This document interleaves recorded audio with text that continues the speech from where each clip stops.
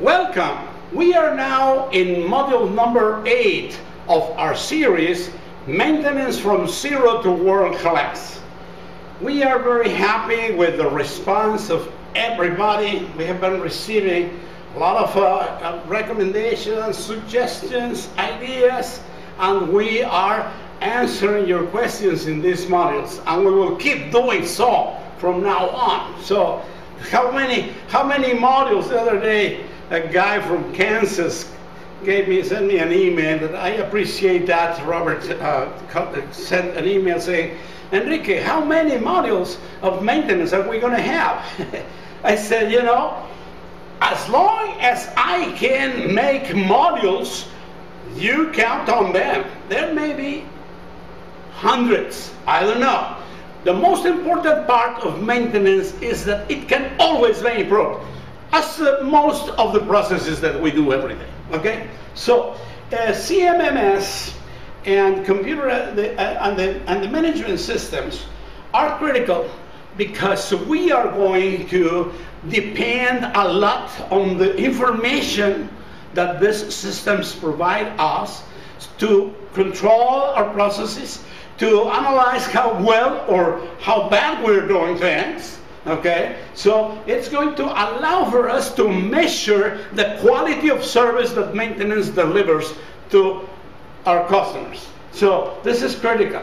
Today, with computers that are so fast and the programs that are so efficient, we are going to be able to really provide an excellent service and measure what we are doing. Now, the CMMSs will help everyone to be more efficient. The maintenance technicians will know exactly all they need to know about each piece of equipment. They will know what time has been since the last service, how many abnormalities we have been finding in that equipment, what parts have we been utilizing, the cost of maintenance per year. Don't forget that we have a new article in our website, TPM Online, or Lean Expertise, that establishes that what is your cost of maintenance. Many people don't know what's their cost of maintenance. Probably they don't measure the cost of maintenance. They only have a cost of no maintenance, meaning they are not controlling anything. That's not good. So we are going to know exactly what is the cost of maintenance per year, who did the previous work. That's critical, that's important, and all the facts that we need in order to make decisions. On the other hand, the benefits for our maintenance customers, meaning managers, supervisors, and operators from the production areas, the main advantages for them are that they will have a much better communication with maintenance, right?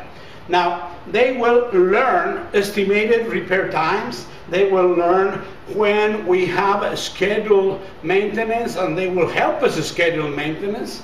And they will know when we have availability or no availability of their parts, and all those facts that are so important for them to make some decisions. So this is an advantage for everybody.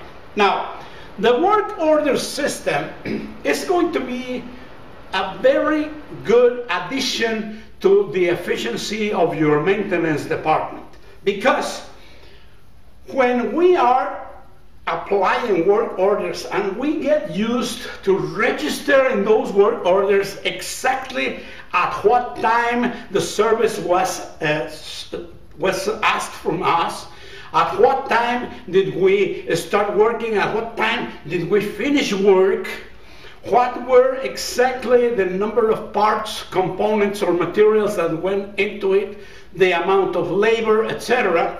That is going to be very valuable.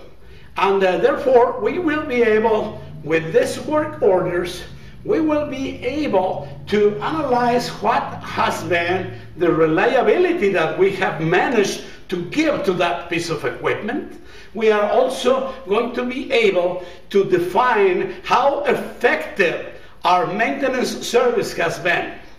And of course, one part of the work order system that really helps a lot is how good are we complying with preventive maintenance.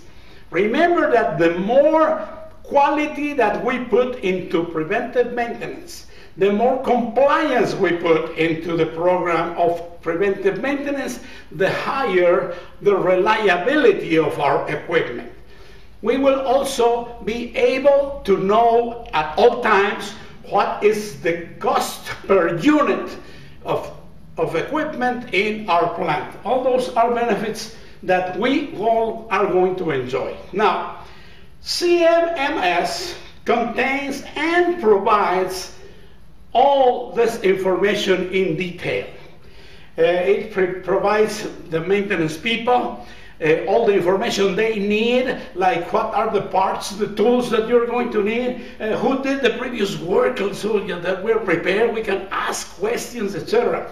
And that is going to help us all to reduce the amount of accidental mistakes, errors that we sometimes have in our jobs. So most errors and mistakes will be eliminated with a good use of our system, our work orders system. Now, features of the work order system.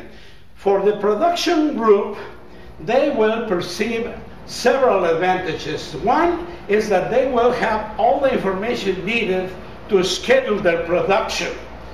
Then they will be able to help them define the timeliness for new equipment that we need to acquire. They will be able to understand what equipment is now not sufficient or is now not up to date to provide the service they need.